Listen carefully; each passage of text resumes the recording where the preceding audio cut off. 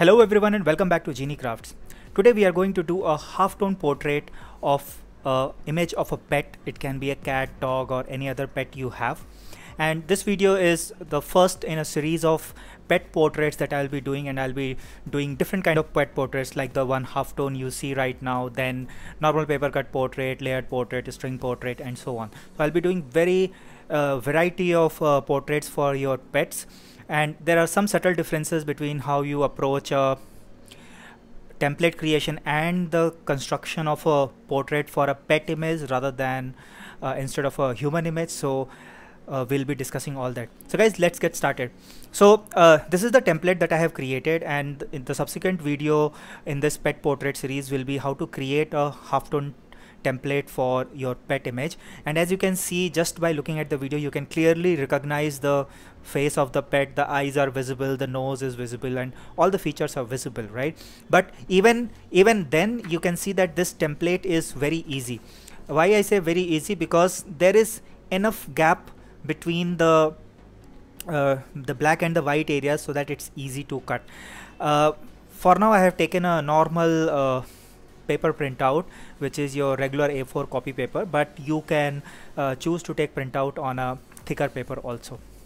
As you can see that there is already a border here. Since this was a square, so it's in the center of it, so there will be some border here also and some border here also. Now in this portrait, what I'm going to do is I'm going to remove all the black area, so all the black lines I have to remove. But because pets have a lot of hair, all pets have hair, right? Their facial features are not as clean as that of a human. So what we have to take care while doing the paper cutting is that we have to ensure that we follow all the twists and turns in the line as it is. As you can see, it's not a straight line, so we are not going to cut it in a straight line. We are going to cut it in the exact same line format as it is in the template. Only then you are going to get a correct output. So guys, let's get started. And since I'm doing a halftone portrait after a very long time, so I'll be talking about different aspects and things that you need to take care of also. So as you can see that the black lines are restricted by the border. One of the key things that I practice while doing a halftone portrait is that first and foremost I cut the lines like this, but at the same time I will not cut on the borders, because if I start removing the strips, the paper will become very unstable. So what I'm going to do is that I'm just going to cut these lines till I reach the end here, and then I will start cutting in this direction, this direction, this direction. So guys, let me reach here, then I will show you much closer that how you slowly take care of the different twists and turns in the black lines. Sorry, I forgot to mention the knife that I'm using is OLFA paper cutting knife, and I'm using a shorter blade for this because you have to have a very precise control on the cutting. So if you are okay with the A11 blade, you can use the A11 blade also, but I would suggest using a shorter blade. And if you are using a thicker paper, then definitely use a shorter blade. Also, one more thing that you should take care of while cutting these lines is that if you are a righty, then cutting the right side first and left side and then left side will cause problems. Let me show you what I mean. So let me cut. So I'm done till here. So let me cut this line. As you can see, because I'm righty, the stress on the paper is on the right hand side.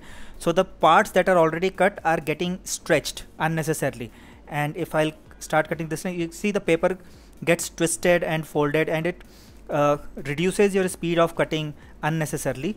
So what you need to do, that if you're a righty, is that you should always move your cutting from left to right, never from right to left. If you're a lefty, you should move your cutting from right to left. It's just opposite, right? So I will start from this side, and you will see that there will be little stress.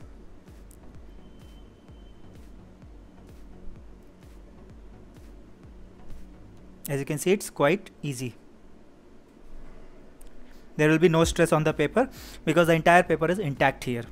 So when you do a halftone, keeping these small things makes the cutting quite easy, these small tricks, if you follow, it becomes very easy to complete a halftone portrait. And because of this black and white lines, it's very easy to get cross-eyed while you are cutting. If it happens so, then please take a pause and wait until you are able to see it properly again.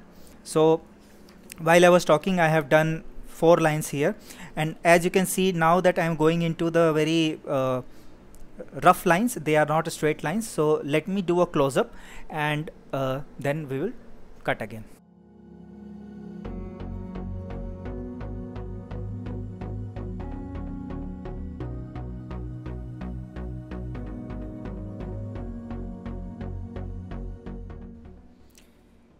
So we are almost done till here. As you can see that paper is become really fragile now, so you have to be very careful while moving the paper. And this is one of the challenges in doing halftone portrait, is that it is very difficult to move around paper because chances of tearing off the portion that you have done are very high. So for that, the technique that you need to use to do all these turns, you can see all these different ins and outs, the rough edges of the line. So how do we achieve that? So look at the blade carefully, how I am moving it, right? So now there is a in here, right? So I am just going to twist my blade to the right, then twist back again to the left, and then wherever there is a twist in, twist out. You can see that I'm just twisting my blade. I'm not rotating my paper. Normally I recommend to rotate the paper, but in case of halftone portrait, it is not advisable because the paper becomes very fragile. So all you need to do is to twist and turn your blade like this, and you can easily cut those rough edges.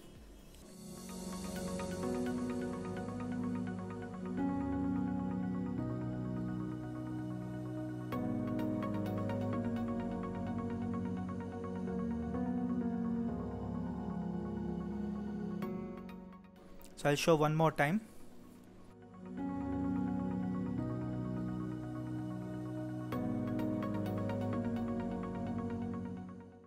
Just follow the way I'm twisting and turning my blade rather than twisting my hand. I'm just using my thumb and index finger to twist the blade like this.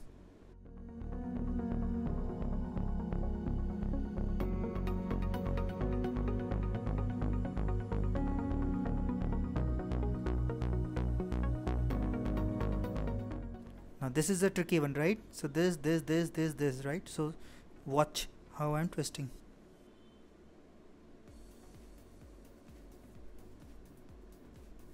And with this technique you are able to achieve micro twist easily.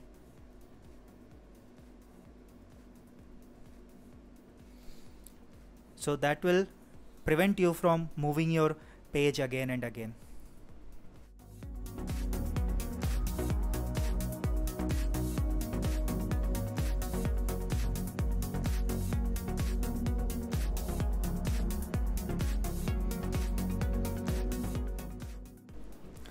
So now I'm almost 3/4 done. So I just want to talk about few more points. For example, now you can see that these white lines are very thin as compared to here. The distance between the thickness of white lines is decent enough, but in this portion here the thickness of white lines is very less. So what to do when you come across those kind of lines in halftone? So the only trick to do it is that you have to be very careful and slow.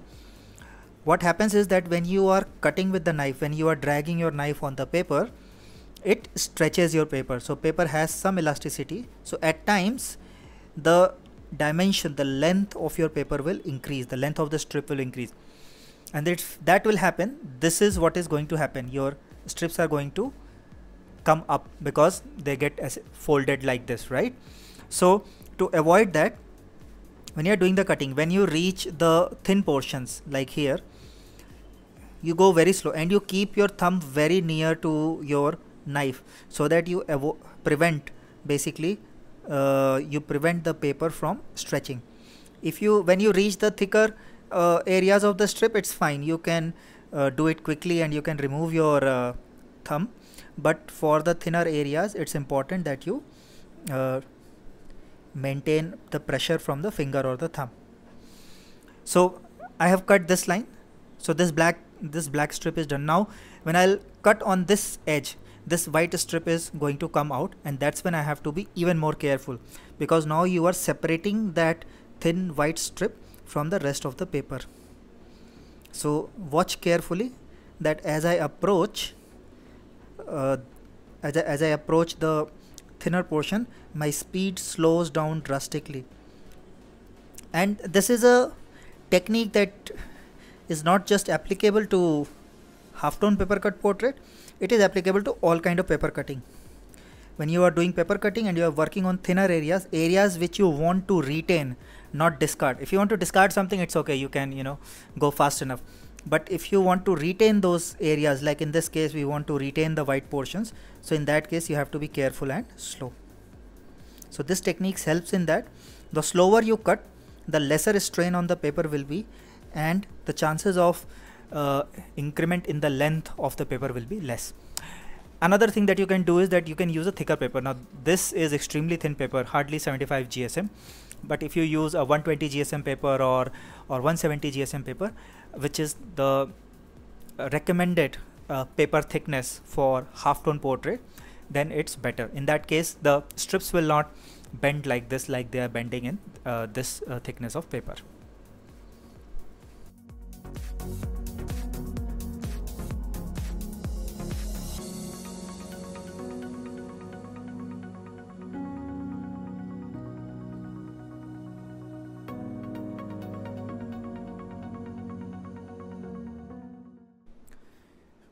So we are almost done now. We are at the last few lines, so let's cut those quickly, and then we will work on removing the strips from this paper.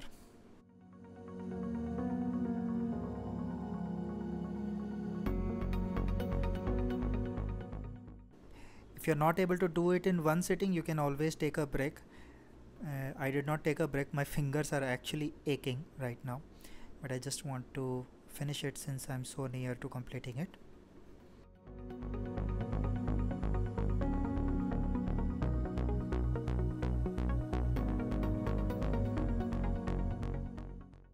And this is the last line.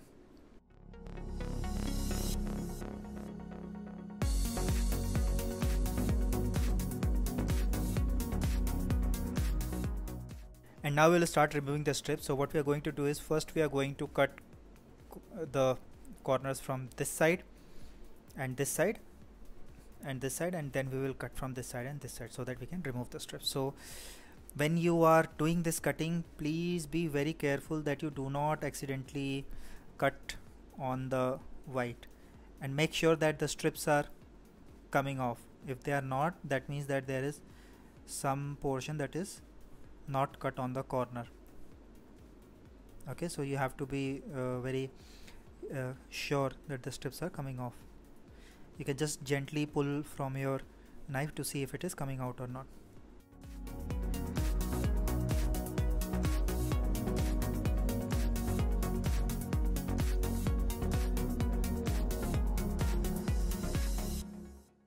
Do not hurry at this step, do it carefully, because in haste we often cut the areas which you are not supposed to cut. For example, cutting on the white lines.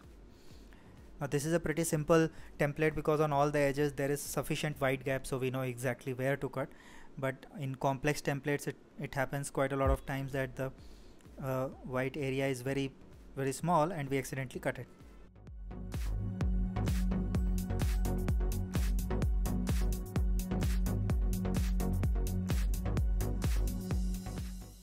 That's one side done.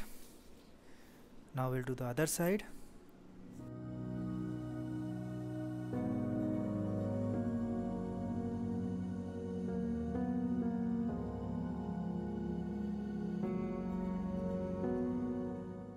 And now we will remove these two sides.